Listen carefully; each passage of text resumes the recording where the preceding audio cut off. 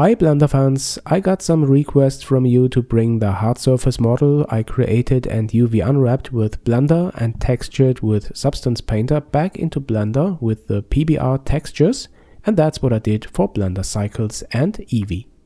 In Substance Painter here I also added a dust and dirt layer, just to make it look a bit more interesting and to have more varieties in the PBR textures.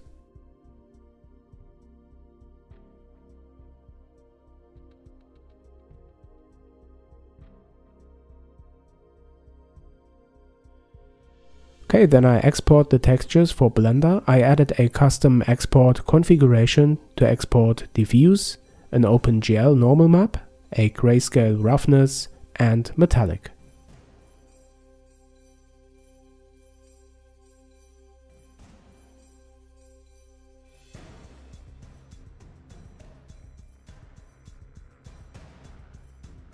After the export, I open the Blender project with Blender 2.79 and I create an empty cycles material to which I add the principled BSDF shader for PBR texturing.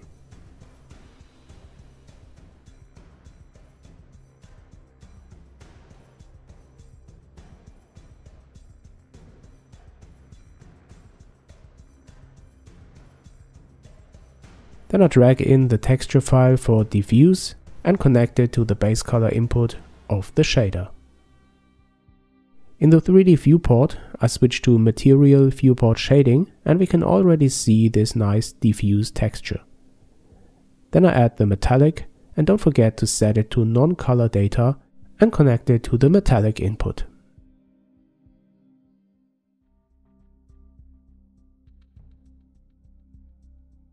Then I add the file for the normal map, add a normal map node and connect it.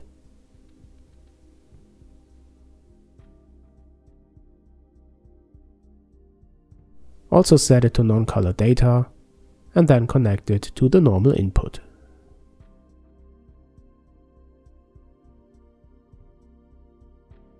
Okay, last but not least, add the roughness file, connect it to the roughness input and set it to non-color data as well. And now we can change to the cycles render preview and this looks really great. For the lighting setup I added an HDRI from HDRI Haven, and for the background I used a blurred version of this image.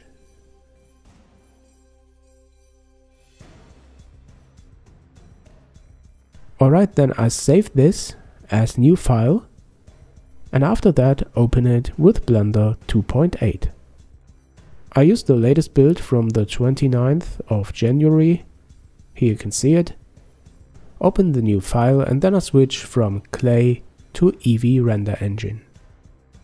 And this works immediately because the principled BSDF, as the name implies, can be used for both Cycles and Eevee. On the render tab you can switch from Cycles to Eevee, and if you like you can add some post-processing effects like ambient occlusion or bloom.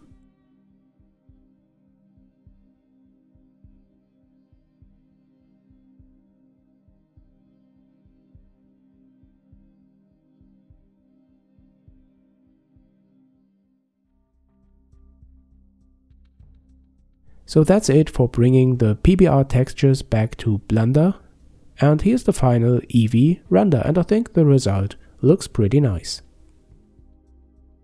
So I hope you like these videos about Blender and Substance Painter, and if you like my channel as well, then don't forget to like and subscribe.